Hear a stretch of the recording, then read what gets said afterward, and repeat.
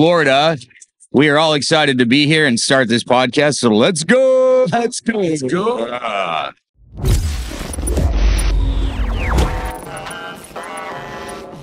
Do turkeys run with stallions? That's 2 days that we've been part of the Moving Titan retreat, where one of the final questions were, are you the stallion or are you going to be the turkey? Because they don't run together. Hi, I'm Mark Hershey, owner of Salmon's Transfer, located in Vancouver, BC, and also host of Movified, the podcast where we interview moving company owners and just want to sit back, chill, and relax and learn about our businesses and then have some fun at it and have some fun moving experiences. I am so blessed to have some of my boys here today.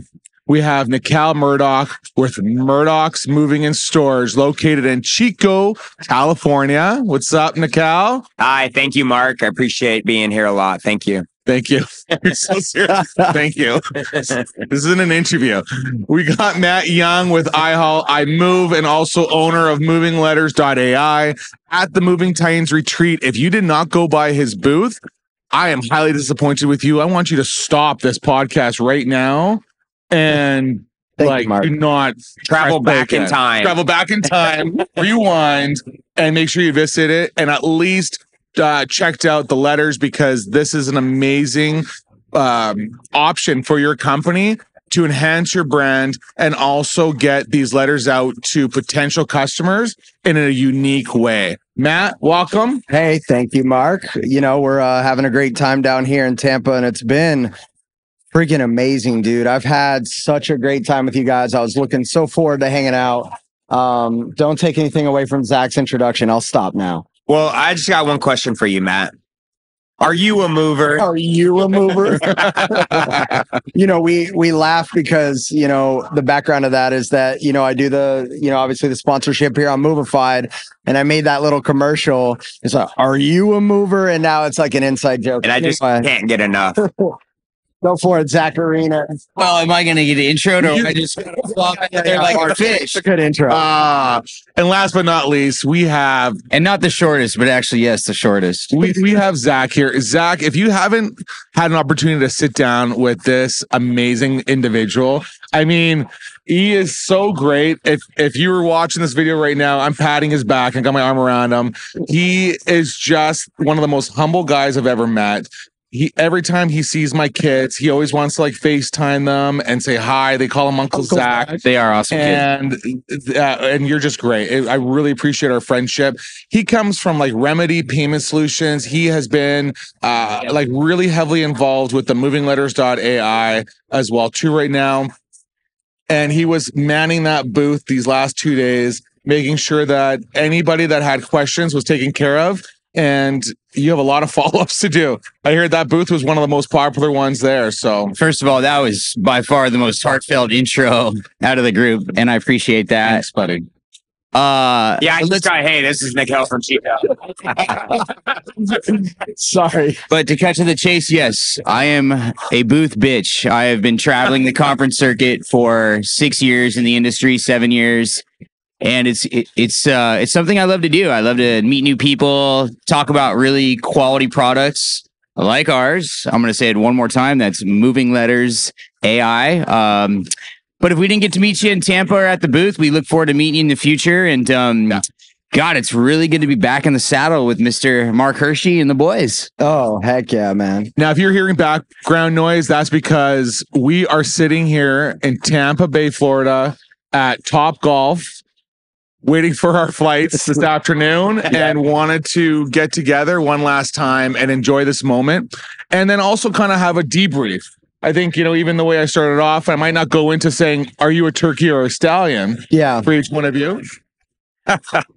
It was a very inspiring. I think one of my posts, I said, you know, it really built stronger relationships. If you did not make a network of individuals in your area or someone that you could work with out of this trip and take away at least 10 pages of inspiring, motivating material. 10 pages minimum. Yeah. You really missed out. And I feel like you need to like rewind that clock and try and find someone that has got a copy of all the speakers that were on these last 2 days. And a big shout out to Wade Swinkle, Chad Coatney, Faith, John Hamilton, PM, like all those boys that and ladies that put together the Moving Titan Retreat. Definitely, if you haven't heard of Moving Titan Retreat, hats off. Check it out online. Yes, tip that hat. Not wearing a hat. Great job. This is going to be the future of conferences, I think. Like basically giving people a voice. We had people like Winston, Travis Weathers up. Like these guys are leaders in their space, and even Greg from USA Home Listings to share what they can do to help. But it's not even that. It's just like the Tommy Mellos, the Andy Elliott's, like there's Reagan as well. Like and Sean Crane, I got fire in me when I go back to kind of hit the ground running, right? I don't want to lose that fire. I want to continue the accountability calls. And I think that's really going to help us all. Like I know, Nikal, you're already talking about some changes you want to implement when you get back. I mean, what was your big takeaway?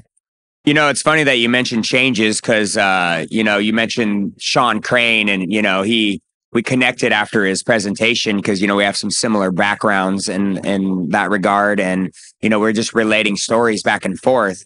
And he does this whole fitness programming, it's hashtag 365 MFR.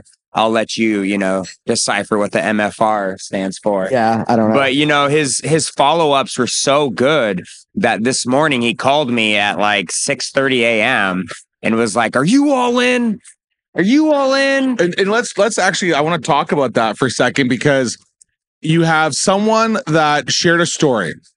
And one of the big things I think we learned from these last few days is when we are talking about our businesses, how vague are we? Are we descriptive? Are we really going in depth when we are posting material? Is it just here's a picture of our truck and we're like, hey, hire us, hashtag moving day? Or are we actually being descriptive in how we're sharing our pictures? How are we sharing our content? From the actual post verbiage to reels. And also then what's our follow-up game afterwards? So here you got someone that shared his story with us, right? Then afterwards, when I just thought this was his story, it was an inspiring story about his life and what he had to go through and where he moved to. But then he wasn't pumping down buy now. He actually took you aside and had one-on-ones and then said, hey, this is my business. This is what I do. It's a really simple platform, and I'm going to show you results. Now, we were talking with him. I know Nikal was talking with him last night, and then I kind of joined in this conversation as well, too. And it was not a pressure point sale, but it was, hey, this is what we can do. Maybe we can even give you a group discount. Whatever it was, you walked away going, all right, like I'm interested. And this happens all the time on moving day when we're talking to our customers, like how heavy is our sale tactic? But what you just said is he did a follow-up. Like it was the next day when you actually slept on it and you're like, am I going to jump on this? Am I not? It was, hey, here's a text. Are you in? Are you out? Like, love to have you on board. And you felt like, you know what? I'm going to do, like, let's go for this. Are we doing that in our own businesses? Like, are we actually being descriptive in what we're offering? Are we doing it so that we feel a personal connection with our customer as like a nice follow-up? And then are we being the guys and having our sales team, the guys, the gals, whoever you want and on your team, doing a follow-up the next day?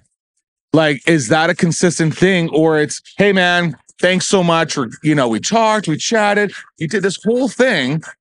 And then 4 days later, it's the, hey, I'm just following up, right? I remember listening to someone that says, like, don't ever send an email that says just following up, because that's like an automatic spam delete. And you've already lost it. Like that person doesn't even know who the fuck you are. I'm going to write that one down, Mark. That's a nugget. Right? Nuggy time. Yeah.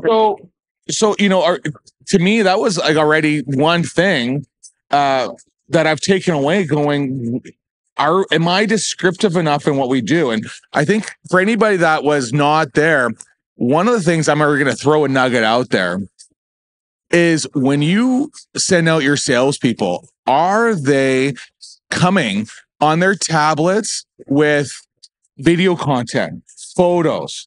Like, are they just showing up with a brochure, and a business card going, here you go, this is my business? Or are they saying, hey, wait a second, and they might not have a tablet. Let's say you don't have tablets. They should have a video.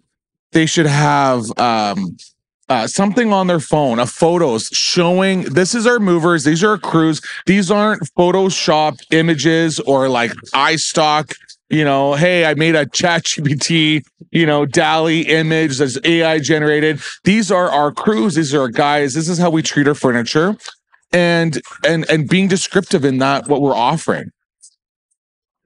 Yeah, I think you're right. Nikal, you got to take away from that. Yeah, back to the whole Sean Crane and it was interesting how he, I honestly didn't know what he offered after his presentation. He did his presentation and I knew he was a fitness guy and I knew he was jacked, but didn't know exactly what he offered. And in his first couple follow-ups, whether they were in person or a friendly text, he was just checking in with me saying, hi, hello, how you doing? It's Sean. I just wanted to give you my number, blah, blah, blah. And then it kind of progressively is like, and he knew after I shared my story what I wanted. And then he went into his pitch and it was very heartfelt and genuine. And tailored. He listened to your story and tailored his pitch around you and what you need. His whole thing was like, get your mind right and the rest will follow. And we saw that with Andy Elliott, of course. And he basically was just shooting stats at us. The amount of one-liners at this conference I thought was amazing. Mark mentioned one earlier, do turkeys run with stallions? No, they do not. They had a lot of statistics for us and, I got a lot from this. And, I think happiness, Sean Crane, happiness is inner peace, and I think a lot of people hold in stress and they don't know, they have no direction, and the whole theme of this whole conference was fitness, right? Would you agree? Totally. And it was a think about, of one thing that another takeaway that I really felt was leading by example. And, you can razz on Andy Elliott as much as you want. You can watch his YouTube videos if you haven't. And, there was always this big hype. And he even makes a joke about himself saying, well, if you don't have a six pack, I'm going to fire you. I don't think it was a joke, but no. But it was, for him, it was a standard that he was trying to say. It wasn't out of kind of the ordinary statement that I feel like people were shocked by. So I can see it being looked as just this crazy statement made. But I had time to actually sit down and I was having dinner with his wife and himself, and we were talking about standards. And one of the things that any business owner works on is they say, okay, here's my vision statement. Here is our goals. Here's our standards of what our company is. And they were saying, when the guys come to the office, one of our standards is, making sure that they follow suit to keeping their desk clean, and that's just a simple one, right? Like just keeping yourself tidy. But then they're following up with their spouses. And their spouses are going, man, he comes home, his his pants are on the ground, laundry's everywhere. He's a mess. And they said, here's a copy of our standards that we hold in our office. Why don't you post that at home? Because it is about having a standard, not just where you work, but how you live life. And that's the standards that I think, Andy Elliott's team was trying to embody, saying, these guys wear our shirts because that's what they embody. When they go out to hang out with friends, it's a standard that they hold in life, with God and faith first, their work ethics, and then the discipline by being fit and, and having that outlook on life, right? Staying healthy. So, and that was one of the other things that I really took away, which was building a winning team. Are you looking for just good employees, or are we looking for excellent employees that have your back when shit goes sideways in your company? I saw a line that you wrote down in your bookmark that said, "Stop being a business owner and be a coach." I thought that was cool. I think I'm just going to say what I took away is I don't think anybody in that room was ready for a guy like Andy Elliott. I think I've been to so many moving and storage conference, van liner shows when AMSA was around. I am everything. No one in any conference room in any moving and storage conference, I feel like, has seen something like Andy Elliott. I think he really knocked a lot of people on their ass.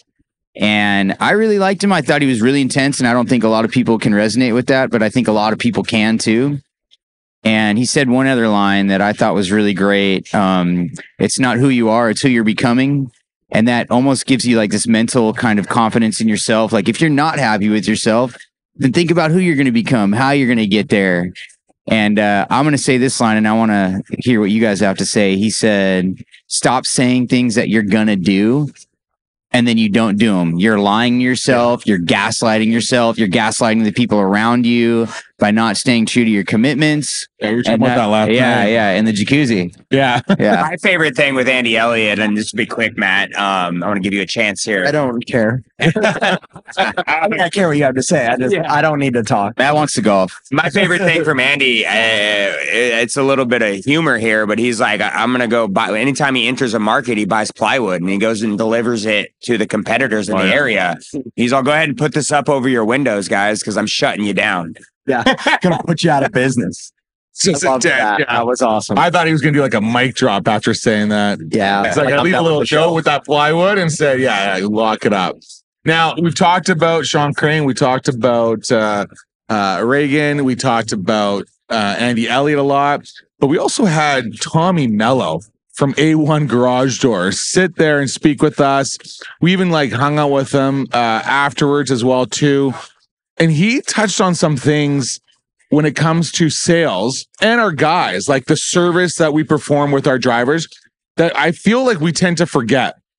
You know, we're always about, as moving company owners, we got to teach you how to wrap furniture. We got to teach you how to move furniture, move items. This is the paperwork. This is what's got to get done. But one of the things he said to me was, are you teaching your drivers to smile when they're talking to your customer? And like right now, it makes me even smile thinking about it. I am smiling to you guys going like, hi. And if you were someone like Nikhil Murdoch, this guy's got $1 million smile. He really does. You know, you just want to smile back. It like radiates happiness. So photogenic, dude. Oh, thank you guys. I appreciate that. Yes. And are we doing that? You know, are we teaching our drivers to do that? One of the notes, you know, like Nikhil was saying, like we take away, there was so many quotes and verb, like things to write down on, that one of the things that I really took away is they say, friends knock and strangers ring the doorbell. Thank you. I have it right here. I was going to mention that. Friends knock on the door, strangers ring the doorbell. And I thought that was huge. What are our drivers doing? Yeah. Do you know what I mean? Like it really resonated with me. I couldn't tell you. Yeah. Right? I mean, so like, is that something that you're putting in your like SOPs? Is that like a standard that you're putting in there for our drivers that are showing up? You know, who is that foreman? Who is the moving crew leader that is showing up to the door and before already building a relationship and a rapport by calling the customer, hey, we're 20 minutes out, we're half an hour out. Is there anything that we can get you? Is there anything that you need? Because maybe they're stressed out. Maybe they just wanted a bottle of water because they realized, oh no, like our water's been shut off already, or our cups are packaged and I don't have nothing to drink from. You know, are we going that extra step? Are we going to the front door and ringing that doorbell? Or are we knocking because we've now built that rapport with customers? Are we smiling? You know, are we checking in with our customers like halfway through the move? Like, how is that rapport? And they've really touched a lot on that on this retreat going, you know, are we actually building that rapport with them? Like, hey, how are your kids? Like, how was this part of this move? Was it very difficult? You know, and a lot of that we rely so much on the salesperson to perform on, but we don't do that as a performance with our movers and people that are listening. Maybe they are, right? They are doing that, but I think there's those takeaways going like, are we doing that? Matt, Yeah. or Dekel, like, is that something that Just one little thing I was going to add was that, like when I was on the trucks a lot, I'm not so much anymore, only when it's needed. But when I was on the trucks a lot, like when it would come lunchtime, and I'm like, hey, I'd go up to the customer, I'm like, hey, Mr. or Mrs. Smith, we're going to take a lunch. We'll meet you at the unload. We're going to, wherever we're going for lunch. Would you like something? Yeah. And it just flipped the script. They're like, what? Do I want something? No, I'm good was usually the answer. I think one person did take me up on it. Yeah. So I had to get him a burger or It's whatever. always Mr. and Mrs. Smith, man. We need a new one. You know what I mean? Zach. No, I like it. It's almost refreshing to hear from time to time.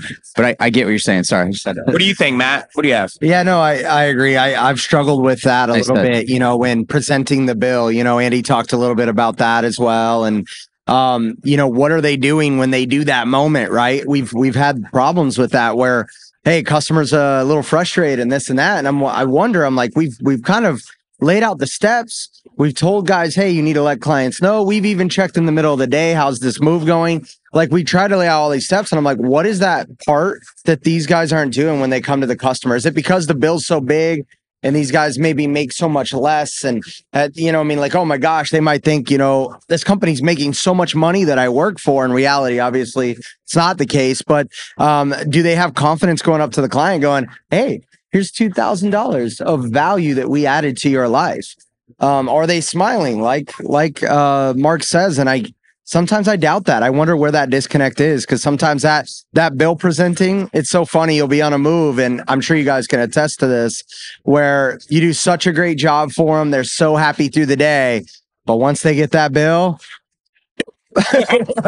and next thing you know, it's like, so how do you keep that from not happening? And I always say it's the domino effect. I try to preach to my team. It's like, we can't let one domino fall, because as soon as that first domino falls, what happens? The rest They all fall. That's right. They keep going in line. So prevent that from happening. And how do we do that? So I took so much inspiration away. I do want to say one thing though. I'm sorry, Austin, that you're not on this podcast. Josh, Jason, I know you guys had to fly out early this morning. We love you guys. That's One quick thing too, Mark. Sorry. drop you in? we're good. For those of you that don't know Matt personally, he's probably one of the nicest people on this planet. He the could nicest. present me with a $10,000 bill and I would just sign, like, whatever you want, Matt. Here you go. Thank you so much, Cal. Thank you. Totally. Yeah. I got a question for the moving owners here, since I'm not, and it's kind of what you guys were just talking about. I mean, when you're on that truck, when you had to be on that truck, and you were the one actually closing that sign final estimate or whatever it is, you guys are doing, like, you have so much more confidence, you being the business owner, the face of the company, knowing your people skills and salesmanship ability and all that. That's a little more reassuring, I would feel like, for you guys to be the one in front of the customer than, I don't know, than maybe just your everyday guy that loads the truck and stuff. Is that right? Or is that a different feeling for you guys? I mean, I think, I was about to respond saying, well, you just need a little bit of empathy. But I always feel that empathy is a learned and trained trait and a characteristic that you have to evolve on, because a lot of people, everybody just worries about themselves. Let's be honest. Whether I'm an owner or not, I want to get paid at the end of the day. I've done the job. I've done the work. I'm sweaty. I just want to go home, whether it's to my couch, my wife, my kids, whatever situation is in your life. I've done my time and I want you to pay the bill. And a lot of the times what happens is you forget that homeowner or that business owner or the whatever customer you're working with also has struggles too. Whatever they're going through. Maybe they're moving because there was a death in the family. Maybe they're moving from a divorce. Maybe they're moving because they lost a job. You don't know. And if you haven't built that rapport throughout that move, and now you're presenting them with a bill that could be more than what they anticipated, $100 is still $100 difference. $1,000 more, $500 more, like, you have to have empathy for that customer and go, look, ma'am, look, sir, the move took a bit longer. We really worked hard. We understand your situation. This is what it is, and a lot of the times they will resonate with you. So I don't sometimes think it's just because you're a business owner, it's easy swag. It is something that you have to continually train your guys on. And then if you have guys that are not good at it, then you need to like flip it and say, you know what, maybe let the helper do the bill. Like, and find someone that can lead that crew that can have that characteristic. I don't know. What do you guys think? I think it's tough. Like, it is tough, Mark, and I don't think there's an easy solution. Every time I'm presenting with these things, whether it's movers with tools, whatever it is, I always think there's an easy solution and I try to solve it. But what I realized, the old way was the same way, right? It doesn't matter. And sometimes we focus on that. One of the things I did early on, and I was on the truck for 7 years myself, very alone in my thoughts and that. But once I did back away just enough, my guys would call me, hey, the bill's done. And I would call the lady, because I was doing my own sales at this point. I was trying to do everything. And I would call and say, hey, ma'am, hey, so the guys just got done. It looks like we're at 4.5 hours, and I'd run the bill myself so that my guys didn't have to have that conversation with the customer. The person that sold it did.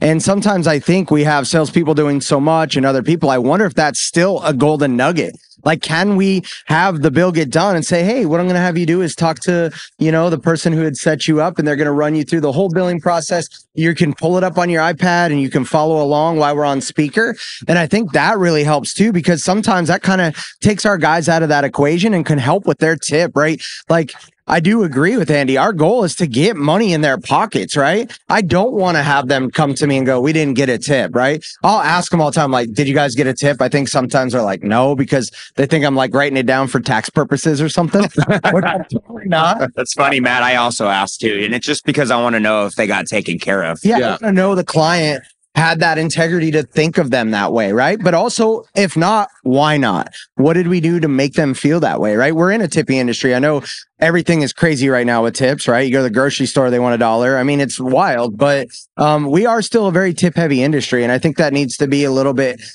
placed and respected. So anyway. Agreed, Matt. Well said. Thank you. Good boys. I'm salty. final thoughts. Yeah. As we wrap this up. I'll jump on that. Monday morning, we're gonna be back at the office. We have time, a couple hours on a plane to debrief ourselves, write down what we've been learning, and put an action plan maybe in place. We still have Sunday as well too, but my point is that Monday's gonna come quick. What are some action items that you really want to instill with your team, with your company, Mikkel? Thank you. I know I jumped on that a little early, Mark. Sorry about that. I'm just excited. I know. Yeah, we're all excited. I love that you said Tommy Mello, because we kind of glossed over that. But to me, that was, I think, I don't want to say the, hierarchy of the speakers here, but he personally, for me, was the best. Then I took away the most. And my final thoughts and what, I wrote down pages and pages and pages of stuff, probably too much. So I want to go through all this, but, I think it's a sniper approach, take a few bites at a time, plan what you want to execute. And one of my biggest things is buy-in from the employees. And Tommy Mello's big points was equity options and investments and, ways that they can earn more money other than just an hourly rate, right? For whatever your hourly rate is in your industry or in your company, make it to where, like we do, bonuses on 5-star reviews, a little more on the photo review. It's not a lot, but it is something. And I think he brought up points where there's more. Dig deep, find something that they can invest in, and you'll get more out of that employee. And in the long run, the company will be stronger and will be far more successful. Nice. So, and I like what we were talking about just before the podcast, where for myself, I want to go back and go, I need to structure my sales department like 10x it, like 20x it. Like, I feel like there's so much being left on the table that we're not able to grow on because I am not being a leader for them enough and having proper goals that are attainable 100%. But what can we do? And then I'm also thinking in my head, am I going in there like fucking Andy Elliott? Like, am I leaving that front door open going like it's this or the highway, right? And you said something to me, you're like, I want to take each person's personality and characteristics from each speaker and blend that together for my meeting. A little bit of this, a little bit of that. It's like I'm making a pizza pie, right? Like, get me that, a little bit of sauce and whatever I'm going to put it for toppings. And I love that. And I'm going to hone back on all my notes and kind of go, this is how I'm going to structure my meeting. What about you, Matt? I don't know. The pizza pie is like a pizza pie. Lady and the Tramp, the movie. Oh, is it? Or is that good. Zach, you. We didn't eat any pizza on this trip. Yeah, that's weird. It's good for me. Yeah, and it's a good thing, right? We ate well. We did the VIP option. Well worth it. We can all agree in the fact that we didn't have to plan a bunch of stuff. Like, unfortunately, in this group and kind of in my peer group, I kind of feel like I'm the guy who's like just always I have to be the guy who wins. And I'm like, hey guys, we're going to do this tonight. Hey guys, we're doing this. And I know you guys are probably like, dude, fucking Matt, bro. Like, oh my gosh. And so it was good to like take a step back and have that plan for us, so we didn't have to think about it. Yeah, no, that was great. I really didn't want to go to Chuck E. Cheese, but you're my friend, and so I was just all right. Let's go. You guys are off topic here. What are you doing come Monday morning? Oh, you're right. Come Monday morning, I am excited to no longer announce things that I don't plan on doing in a extremely timely manner, straight up in all aspects of my life. I gotta say, if everyone's got to be guilty of that at some reason, but I know I am. And I'm excited to have this mentality where I'm going to stop making excuses in certain areas of my life. And the Tighten Up conference, man, dude, those guys drove it home. They hired dudes to speak to all of us, and it worked. I mean, I saw it on a lot of people's faces, and I'm hearing it now. So, yeah, that's where I'll be on Monday.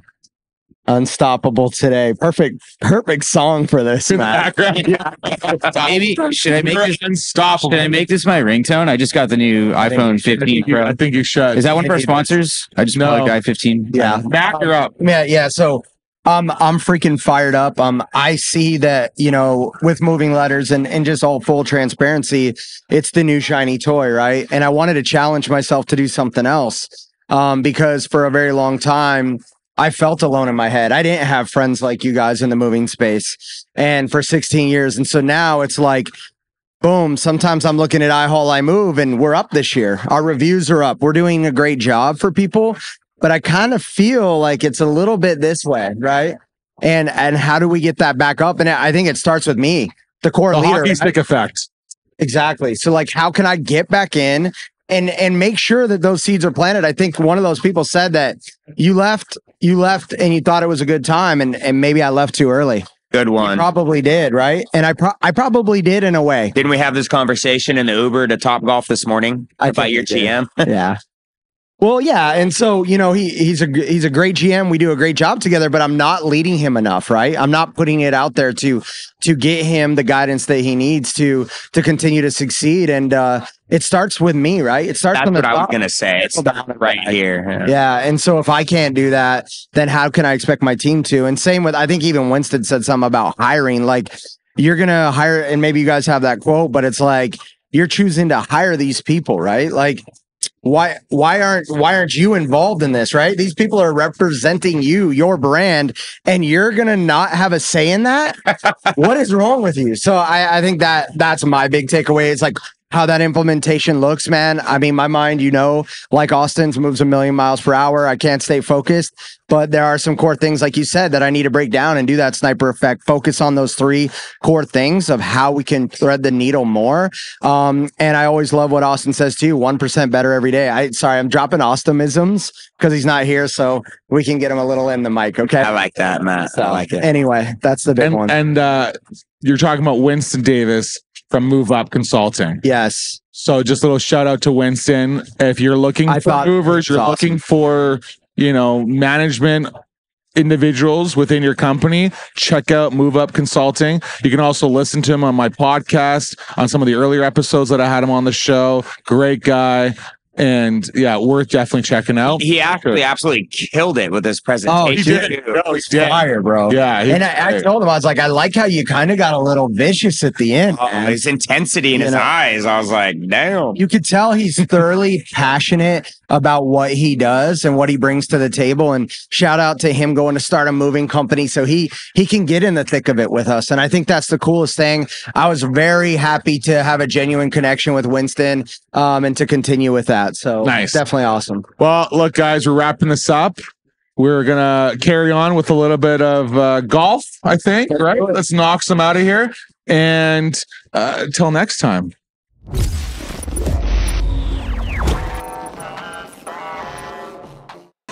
And check us out. Check us out. Whoa. Sorry, guys. It's a massive dragonfly that just kind of flew at us. I thought it was like a napkin or some shit. We're going to end this right here. So, till next time.